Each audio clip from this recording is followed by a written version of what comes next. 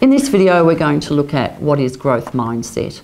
We encourage the students to have a go. So if they come across something that's difficult, to have a go. We talk about encouraging our brain, that our brain is like a muscle. We can grow our brain. So by giving up, it's not giving our brain the opportunity to develop. So if they have a go, they might find that it doesn't work, but they might think, okay, that doesn't work, I'll find another way of doing it. So it's being very persistent.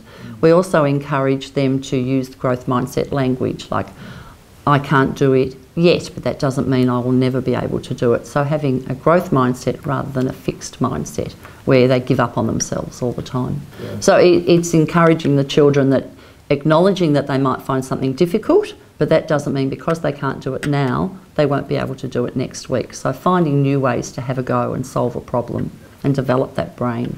Some ways you could support your child at home with growth mindset would be to encourage them to brainstorm and find other ways of doing something. So if they are scared to give something a try because they don't know how, talk to them about ways they could find to do it a different way, and maybe who could they ask for support, and be prepared to have a go, maybe fail the first time, but to keep trying and not give up. At school, we talk about being a mistake-making classroom, that it's okay to make mistakes in this classroom because through mistakes we learn and encourage our brain to grow. So at home, you can talk to the child about when they do make a mistake, okay, what have you learnt from that mistake? What would you do differently next time? And having that positive growth mindset.